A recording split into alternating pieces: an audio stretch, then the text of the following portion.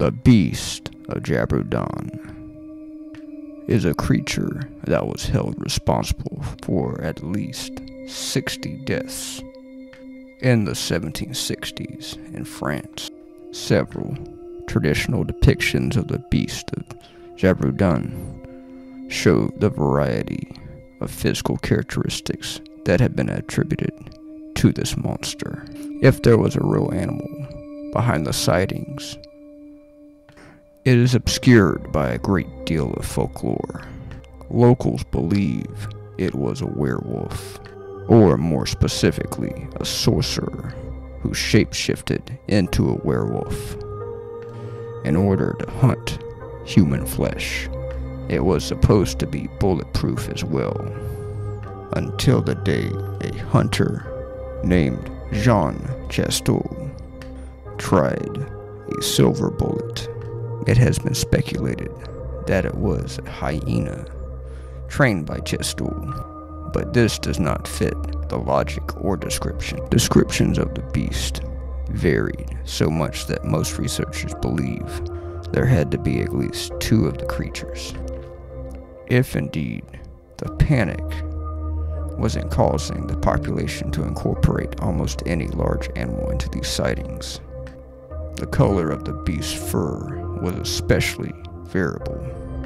Sometimes it was red, sometimes red with light gray patches, or red with faint stripes along the back. Other times it was black with white patches spotted all over.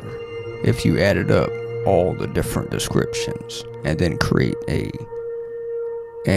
a description out of all these characteristics that are mentioned consistently by all the witnesses, then the beast would look something like this.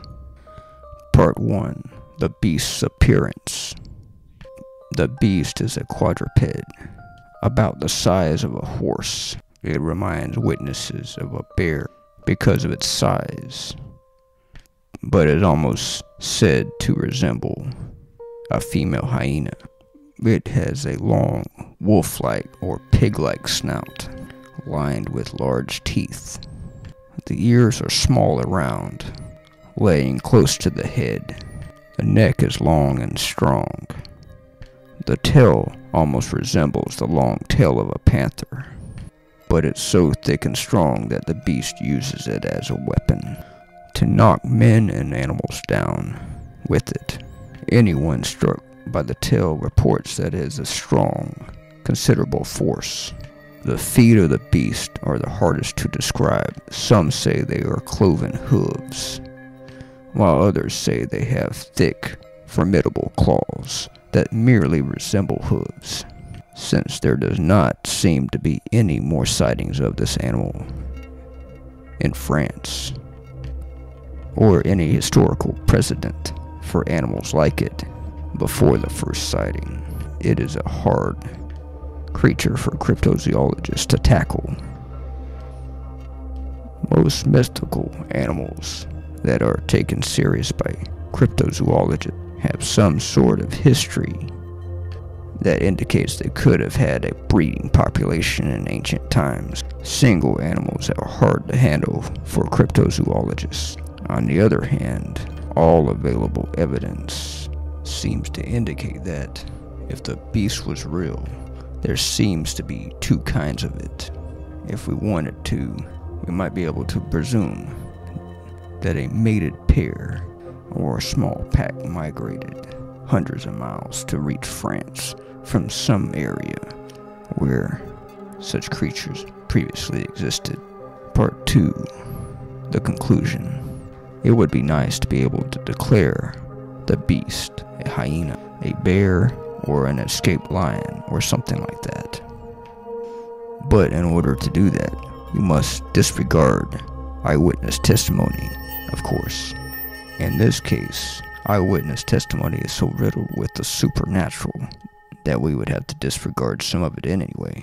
But if we accept the core description of the beast as having any validity to it, we must acknowledge that the creature's description really doesn't resemble any living animal. Parts of it which match wolves, hyenas, panthers, and bears, of which hyenas are probably the best fit. But we run into some serious problems when we try to bend witness testimony to fit a known animal, unless we toss it all up to superstition. If the beast existed and wasn't a normal animal, then what was it? Most depictions put forward hybrid or deformed versions of normal species that most resemble the beast, like hyenas. If the beast was a new species or subspecies, then there are several possibilities.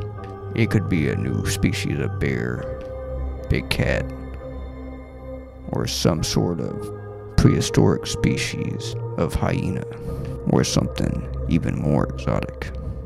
There is, in fact, a type of animal that fits the core description of the beast, but it is extinct now, and would hardly be expected to survive in Europe, of all places.